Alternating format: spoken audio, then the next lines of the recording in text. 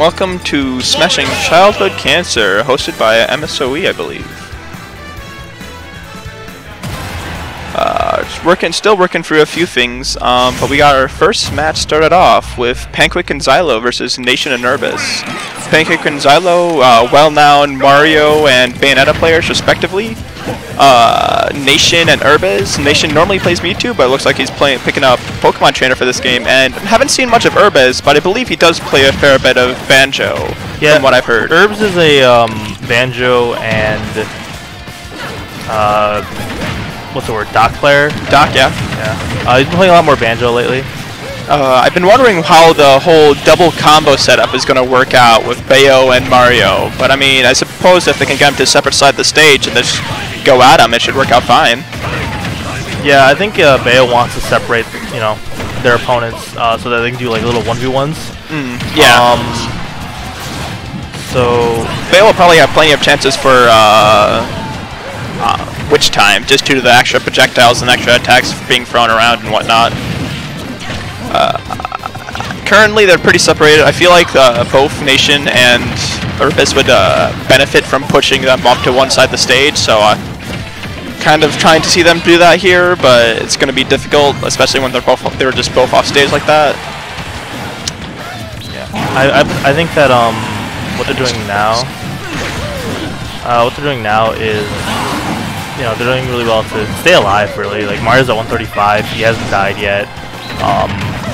Bayo's gonna combo, try and get this kill. Doesn't get it. Makes it back with a flare blitz. Ooh, nice follow-up. Charizard having strong attacks, definitely gonna benefit them against two like a midweight and a lightweight of Mario and Bayonetta. Yeah, Xylowe ready to be defeated any time here. The one thing that Blue Team does have on their side is that like you said, they are a bit heavier in general. Yeah. Well, I mean, it depends on which one Nati0n decides to stick with.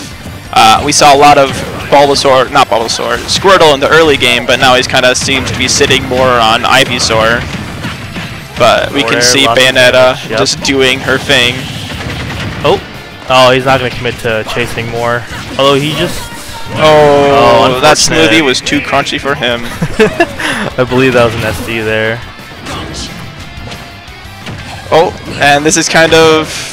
Nati0n could take a stock here. Oh, and he does. I would have expected a run-up smash or something. He just kind of tried comboing out of Bayo's throw, but it didn't do enough knockback to hit him out of the grab, so... Yeah. Unfortunate there. Definitely could have got the kill.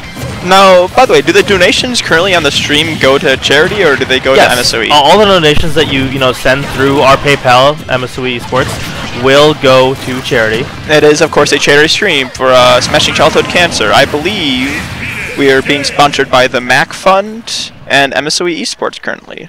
And Direct Supply. Direct Supply, okay. Yes, Direct Supply is our biggest sponsor for this event. So shout out to them. Yep, give them a good thanks.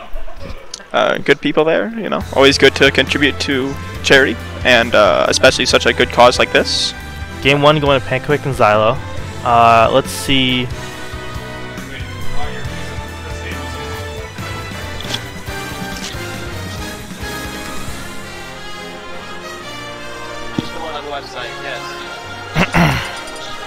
Still working out some technical difficulties. No, we're good. We got a nice stream.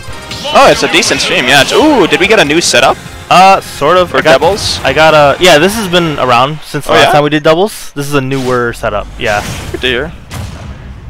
Alright, so Nati0n going his Mewtwo. This is his main. I know he's been trying to mess with the Pokemon Trainer, but this is the one I know him for the most, so I want to see what he can do. Switching to Mario, too. Definitely entirely differently character setup. Oh yeah, they both switched. I didn't even notice that he went to Mario. The Mario Ditto.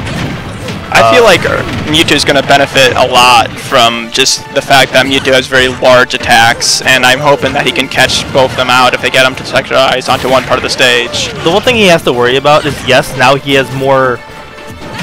What's the word? He has larger swings. Disjoints? Yeah, but they're not disjoints. They're not really disjoints. The biggest issue is that now he gets comboed a bit harder consistently by Bayonetta. Yeah. He's a lot lighter of a character. I think he's lighter than Ivysaur, actually. He's a very light character. Yeah, Mewtwo's very floaty, very interesting, very hard to play. But if you meet a good Mewtwo, half the time they're top tier, half the time they're like. I've heard him say that. Yeah. So let's hope. Okay, Ooh. still alive. That teleport goes a large Kind of settled to distance. neutral, but the reverse up smash, killing off, you know, killing off Mewtwo and putting Urbes in a bad situation. Okay, comboing more. It's kind of what happens in this kind of setup. Lots of combo characters leads to lots of combos. Ooh, Nation taken Xylowe. Yeah, chasing super far up there with that up air. Oh, more combos. Is he dead off this? Is he dead? Oh, not yet. Some good DI, hopefully. Yeah, very close though. Oh, that's very questionable. Hopefully that puts him in a situation where he can't be easily comboed by Bayonetta. Wow, he makes it back even farther. Ooh, and the forward tilt, PanQuake. taking it.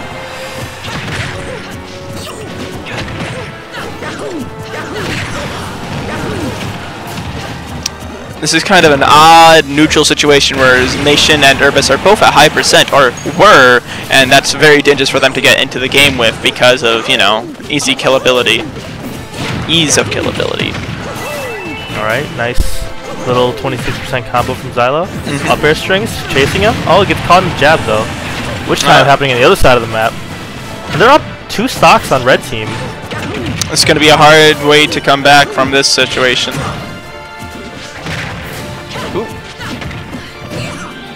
Oh, double jump. Okay. PanQuake sitting there, kind of both Xylowe and PanQuake doing a really good job of keeping both the fights separate, and I feel like that's really in their favor, especially against, you know, PanQuake might be not PanQuake. Nation might be Nation using Shadow Ball instead of most likely his aim to be up B. He might have wanted to double jump out or whoa. That was a bit wonky. I like that though. He actually wished time to pummel. Yeah, which is really cool. If he had wished time to throw, he would have had invincibility to the entire witch time though. Yeah, right. So good on him to recognize that.